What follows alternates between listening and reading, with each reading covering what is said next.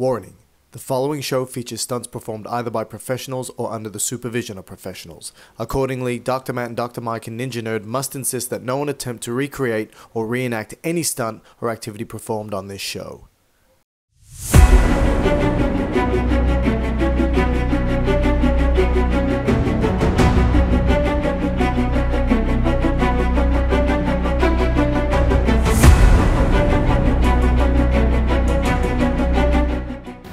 Welcome everybody to challenge number 2 of the Great Med Ed Challenge. I'm Dr. Mike from Dr. Matt and Dr. Mike's medical YouTube channel, and I'm battling against Zach Murphy from Ninja Nerd. Today I'm at Chalk Box at Wellington Point in Queensland, Australia, doing the challenge. What I have to do today is back squat at 225 pounds, which is 100 kilos. I have to do it as many times as possible while reciting the Renin Angiotensin Aldosterone System. Wish me luck. Let's go. Woo! All right. Lightweight, baby.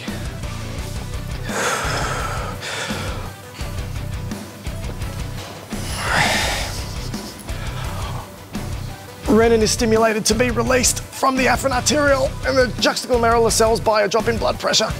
Renin is also stimulated to be released by the sympathetic nervous system, binding to beta-1 receptors at the juxtaglomerular cells. It's also stimulated to be released when there's a drop in sodium in the distal convoluted tubule. Once renin is released, it's a protease, and it will go into the bloodstream. It will go to angiotensinogen, which is released by the liver, producing angiotensin 1, which does sweet FA. Angiotensin 1 comes across ACE, angiotensin converting enzyme, which turns angiotensin 1 into angiotensin 2, which has all the effects, including it's a generalized vasoconstrictor. In addition to that, it goes to the adrenal glands to stimulate the release of aldosterone, which reabsorbs sodium. It goes to the hypothalamus to stimulate the release of ADH, and I'm done.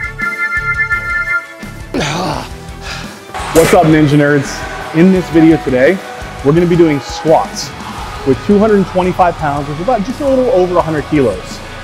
Mike beat me last time, there's no doubt about it. I'm going to try my best to win this one. Here we go.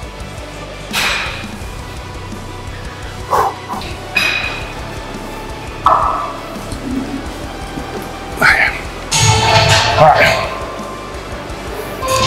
Low blood pressure should trigger the juxtaglomerular cells to release renin. Renin will then convert angiotensinogen into angiotensin 1. Angiotensin 1 will then go to the lungs, where angiotensin converting enzyme will convert it into angiotensin 2. Angiotensin 2 will then cause systemic vasoconstriction, which will increase blood pressure. Angiotensin 2 will also trigger ADH release from the posterior pituitary, which will trigger water reabsorption across the collecting duct, which will increase blood volume and blood pressure. Angiotensin 2 will also trigger aldosterone release from the zona glomerulosa. Aldosterone will then go to the distal convoluted tubule, where it will reabsorb sodium and water. This will increase blood volume and increase blood pressure. Angiotensin 2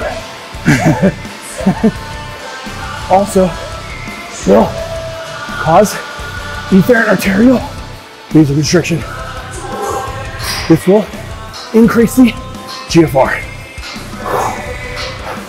All these mechanisms will work to increase GFR and increase blood pressure.